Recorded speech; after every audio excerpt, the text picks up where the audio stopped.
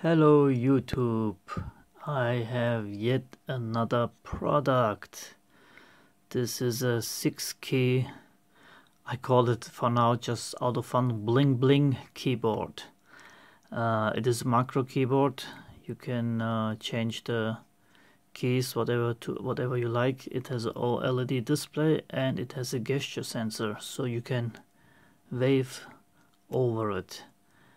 And it has, of course, Neopixel backlighting for each key.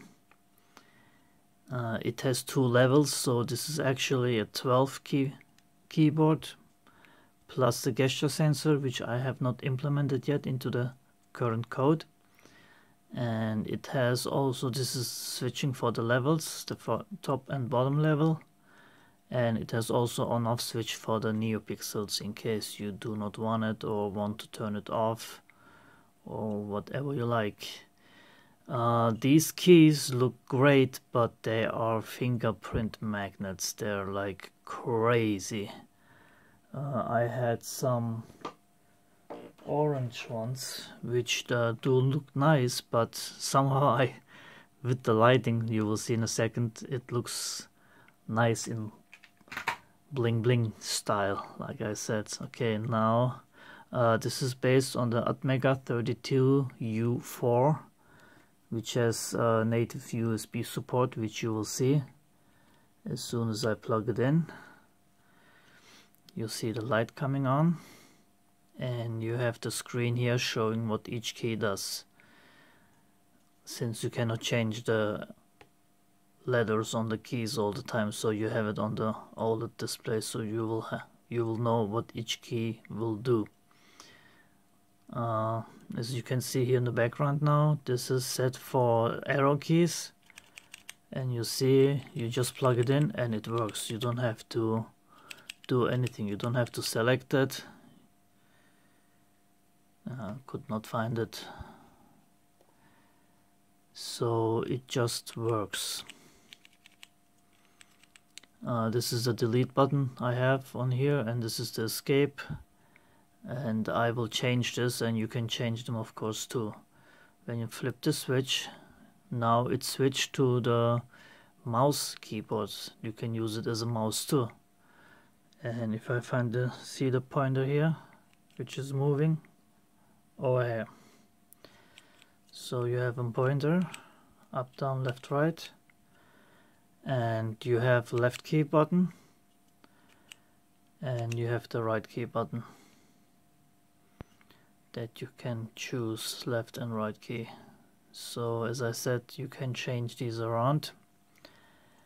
And let me turn this light off here so you can see the colors. The colors switch also with the mode, with the level.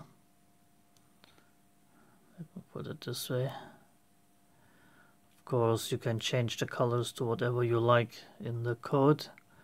I will of course supply the code with it, and I will also make other shortcuts for it, and have maybe different codes that you can just choose from what you like, and then I can upload it and send it to you like that. This will of course not be like this. It will get a 3D printed enclosure, and I will have it tilted slightly to the front, so higher in the back. It will not just lay flat, so it will be tilted. I have to design the keyboard, the 3D printed case for it. I just finished this today. This was a long time dream of mine. I wanted to make this for a long time, and I finally did it. So this will be up on Tindy for sale, and if you like, you can get them there. I don't know how I'm gonna do this with the keycaps. Everybody has a different taste. I will probably just offer some, so you can choose what you like.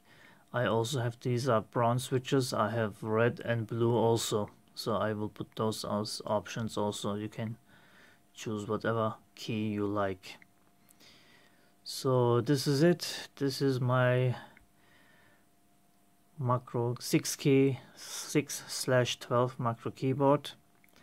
Oh yes, and you can upload other code to it just using the Arduino IDE by selecting the Leonardo board, and you just open the IDE, select the code, click upload, it uploads. As soon as it's finished as uploading, it turns into a keyboard again, so you don't have to unplug it, you don't have to select something, just very easy. I was surprised myself.